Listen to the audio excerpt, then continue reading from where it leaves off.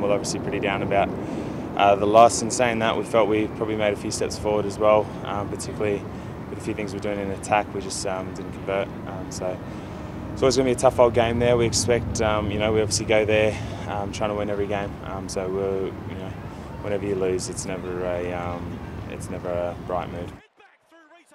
Obviously at this level the margins are so fine, and we saw last time we played Argentina the difference between the win and the loss is very, very tight. So for us it's, I think focusing on the 1%ers each and every day so that they can hopefully come out in the weekend. I think we're probably expecting much of the same from Argentina.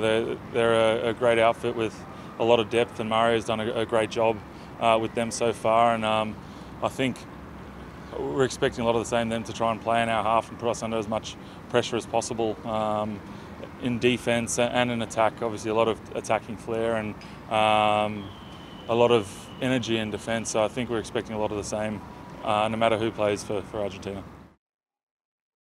We need to win, don't we? We need to win for a lot of things, to reconfirm a lot of things that we know we're doing well behind the scenes, but it just gives you some confirmation that you are heading in the right direction. And as I said, I thought on the weekend against South Africa there were definitely some improvements there, but ultimately you look back and you see a scoreline that doesn't reflect the win, and so it's you're down instantly, aren't you? We need to get a win. We need to improve on things that we've been trying to improve on the last few weeks.